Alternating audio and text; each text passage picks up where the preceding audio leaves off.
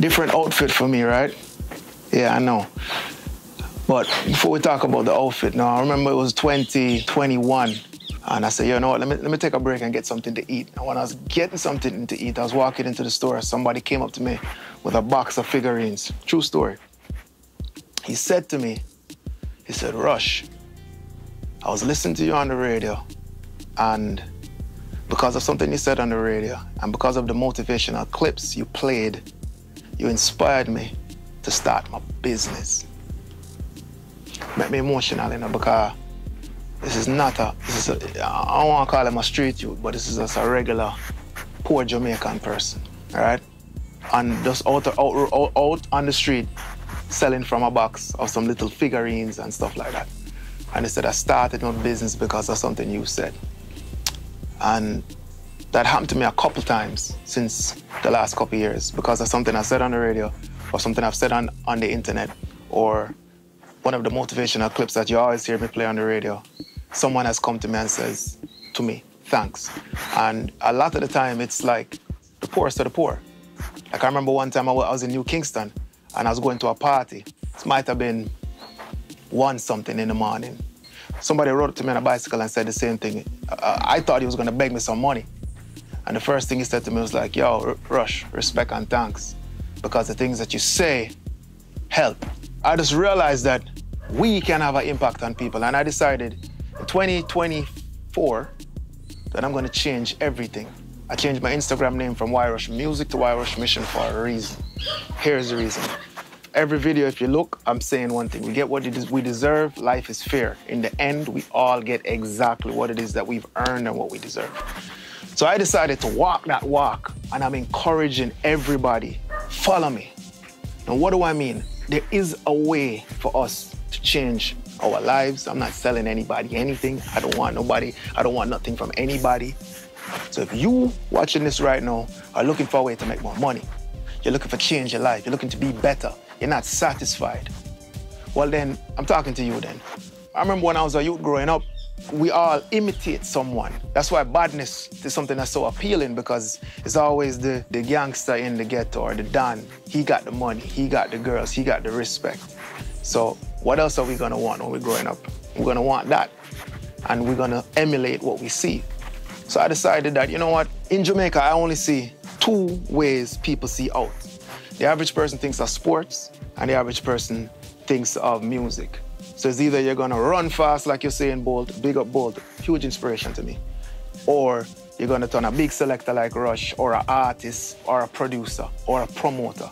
Every single day when I sit in my house, I've been studying for an average about 13 hours a day. And every day and every night I hear a party keeping somewhere. And yeah, Jamaican people will love to party, but I don't think that's the reason why parties keep every single night in Jamaica. I think parties keep every single night in Jamaica because everybody in Jamaica is a promoter. Everybody at one point in time has been an artist. Everybody at one point in time has been a DJ or selector, and everybody has been a part of a party at one point in time.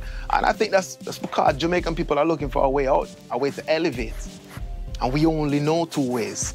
And I thought about it and I was like, you know what, let me present a 3rd opportunity to the people in the world. There is another opportunity. So what did I do? I was thinking of how I was gonna change my life. I don't wanna be a storyteller. I've done everything I've ever wanted in music as a DJ. In fact, most people don't even see me as a DJ anymore. I think most people see me as a social commentary person. Nobody says to me, yo, Rush, you need to keep a party. Now everybody says, Rush, you need to have a podcast. Everybody says, I hear that at least once or twice a day. So I decided I was gonna change my life. And I'm saying this because I want people to follow me. I want people to use me and say, well, if Rush can do it, I can do it. In January, I took my first exam. I studied from December, and I decided, you know what, one of the things that I stand for is health. That's why I was doing Fitness Fridays, because I was leading into myself being a fitness example, and I was gonna be someone that was gonna give health coaching and fitness coaching, and I do that for my friends. So I went, and I became certified as a personal trainer to make it official. So I did my CPR, I did my AED, and then I did my personal trainer certification from NASM. Now I'm an official certified personal trainer, which was a lot more difficult than I thought it was gonna be. That exam was no joke. I feel like I'm a nurse right now. Like, anybody need brain surgery, hit me up. Trust me, because after that exam, yo, right? So that was my first step. And then I thought about it and I was like, yo, the best contribution that we can all do to this earth is be the best us. Usain Bolt would have never been as great an accountant as he would have been the track star. And we can all be good at many things, but there's one thing that I think that we're designed for more than other things, right? So I thought about it again and I'm like, all right, cool. Then what then? And I rallied back, which is why I stopped the Fitness Fridays videos. And hey, everybody cussed me. Rush, warm to the Fitness Fridays videos. I was following those. Sorry about that. But anyway, you that are watching this, there's something in you that Jah made in you that he didn't put in other people. Or you're good at something. You might have a skill in running jokes. You might have a skill in being able to talk. Or you might have a very good math brain. Or you can write stories or something. You have a skill, right?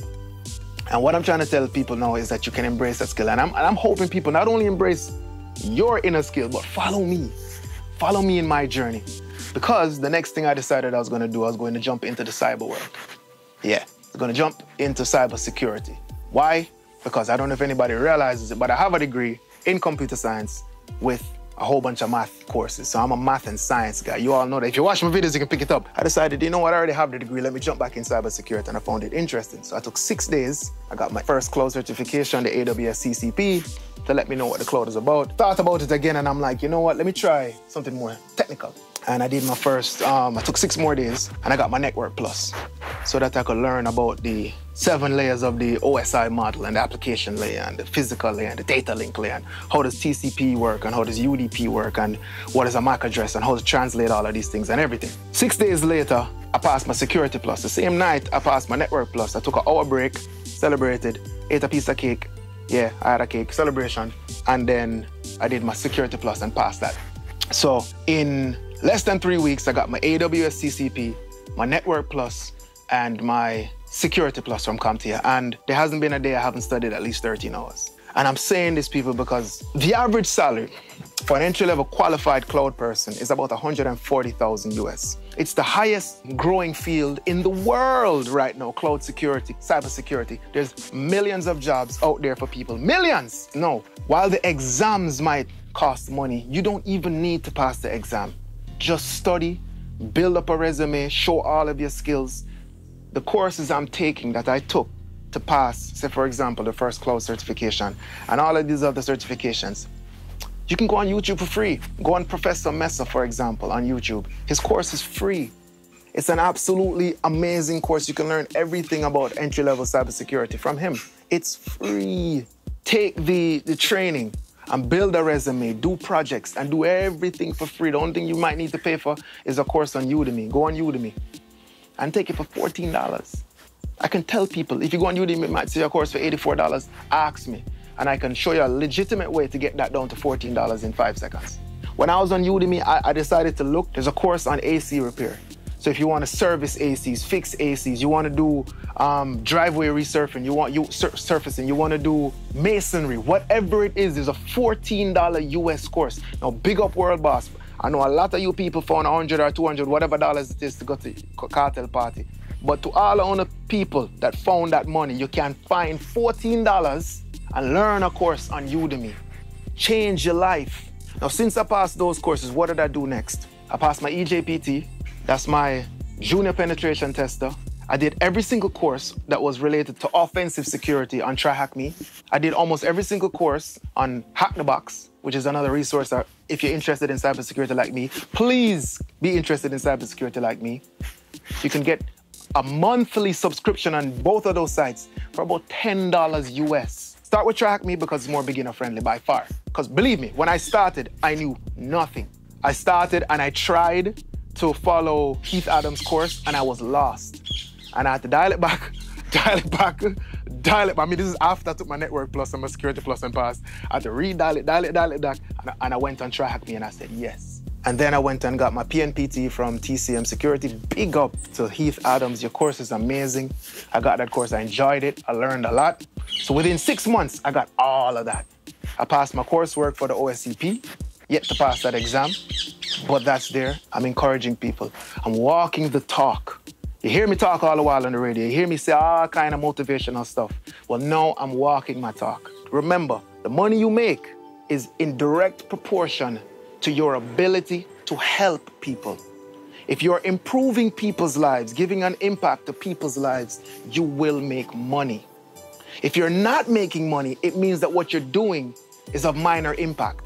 You're not helping nobody. You're like a windshield wiper wiping people's cars that has a windshield wiper on it. You offer zero value to humanity. So when you think about what you want to plan in your life, think about is it going to impact other people's lives? Is it going to make other people's lives better? Is it a growing field? Because you have fields that are shrinking.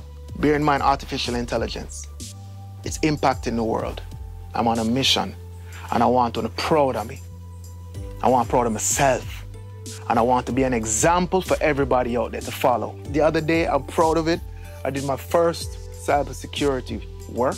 My name is on a document of official penetration testing work. Me, yours truly, Rush. And the other day, last thing I'm gonna say about this is that I went to a job interview. I sent out 6 resumes. One of them was for a systems administrator for Jamaican business chain. And I was told I was overqualified.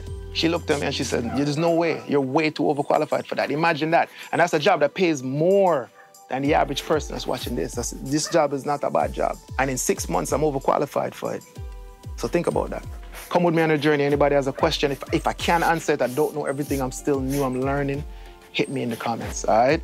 And I'll try my best to explain anything I've learned or anything that I know, all right? One love, big up yourself. Mad.